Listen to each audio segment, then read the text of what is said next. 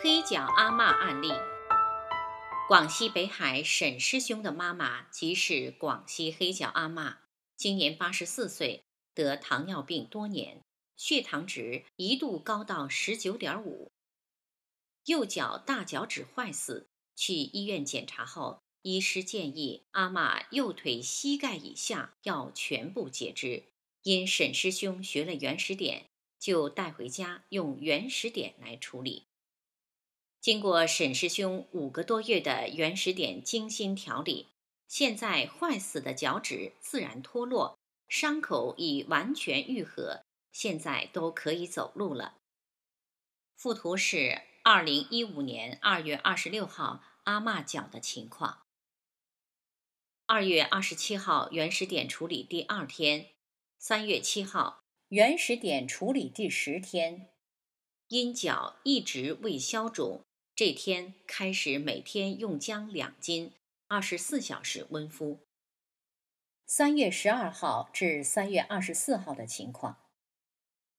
3月12号原始点处理第15天，用姜2斤，温敷24小时已起作用，脚已经消肿。3月24号，坏死的组织和原本好的肌肉组织逐步在分离。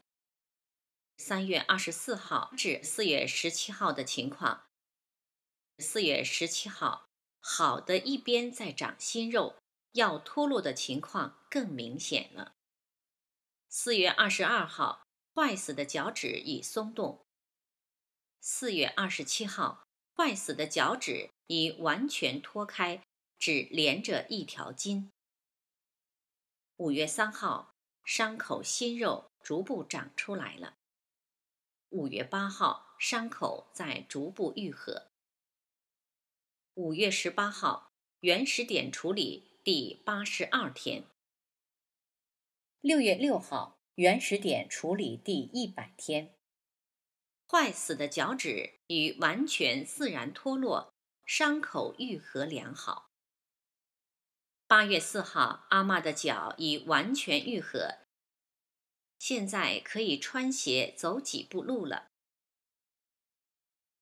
前后160天比对，第1天血糖值19.5，第160天血糖值10.5。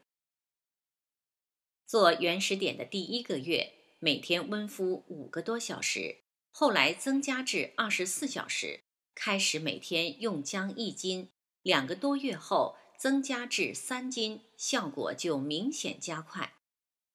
直到8月份，母亲能走路后，降到1至2斤用量。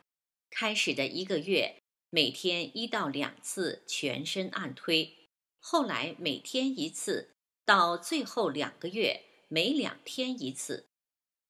饮食以温热为原则，血糖值8月初测的是10.5，体力恢复良好，其他一切正常。